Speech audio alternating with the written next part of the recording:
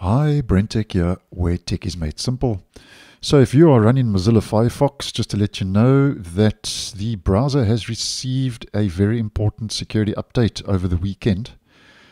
So because we are dealing with two critical vulnerabilities that need to be patched, it's important to double check your browser's up to date by heading to your main menu, Help, About Firefox.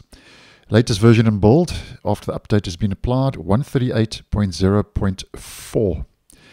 Now we have two critical vulnerabilities that have been fixed.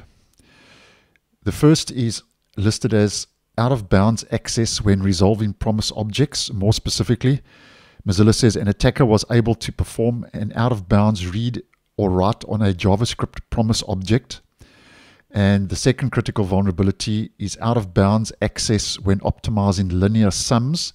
More specifically, an attacker was able to perform an out-of-bounds read or write on a JavaScript object by confusing array index sizes. Now that's quite a mouthful, but all you need to know is make sure your browser's up to date. And the reason why Mozilla has rolled these security fixes out over the weekend, because they were successfully exploited during the 2025 Berlin Pwn2Own event. So considering that the exploits have been demonstrated, so to speak, successfully during the event, it is possible that the malware actors will replicate them. So if it gets into the wrong hands, it was demonstrated publicly.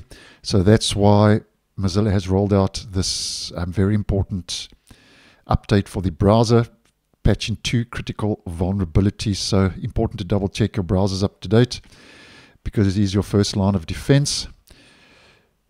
And last week was quite an important browser update week, because all the Chromium-based web browsers were patched to fix 0 days exploited in the wild. And then on Saturday, Firefox rolled out this update to patch two critical vulnerabilities, which is your highest ranked vulnerability. So quite a lot going on when it comes to patching security holes in browsers last week. So thanks for watching, and I'll see you in the next one.